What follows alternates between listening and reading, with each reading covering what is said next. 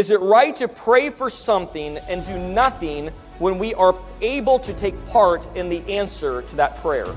Really, literally, we really can't really do anything without God, even though sometimes in our vain mind we think we can.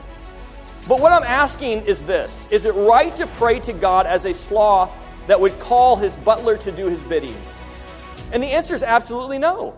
It would be wrong for me to pray as a sloth, asking God as my butler to do my bidding, yet that's how often people come to God and say, hey, will you do this for me? And then they put no effort behind the prayer.